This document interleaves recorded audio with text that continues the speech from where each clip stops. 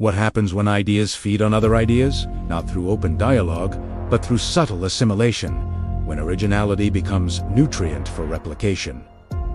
This is not a moral question, it's an ontological one. In the ecosystem of thought, parasites are not exceptions.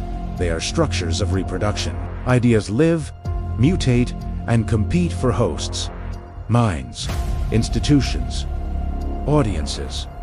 Some minds generate, others metabolize. The parasite thrives, not by destroying its host, but by becoming indistinguishable from it. In the age of networks, appropriation has become the highest form of adaptation. Every idea carries within it attention, to express and to be expressed. The parasite exploits that tension. It turns visibility into validation.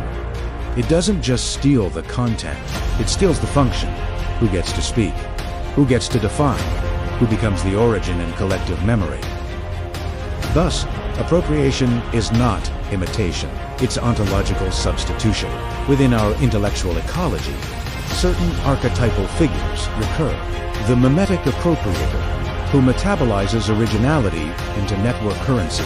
The institutional Launderer, who converts subversive insight into grantsif language. The hidden consumer, who witnesses originality but leaves no trace.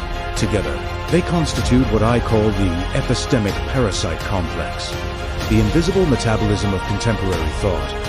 Parasitism is not only theft, it's transformation. The parasite redefines the lineage of thought. It rewrites ancestry. That is why original thinkers often disappear from history. Not because they were wrong, but because they were assimilated. The parasite does not kill ideas. It reincarnates them under a new name. To diagnose is not to accuse. To name the parasite is not to feed it, but to see it. When you recognize the pattern, you step outside of it. True originality is not possession, but radiance, that which continues to unfold despite appropriation. In the end, the parasite is proof of life. Only what lives can be fed upon. To be imitated, rebranded, assimilated, is the sign that the idea breathes. The task of the original thinker is not to silence the parasites, but to keep unfolding, to remain the inexhaustible source from which they endlessly, helplessly must drink.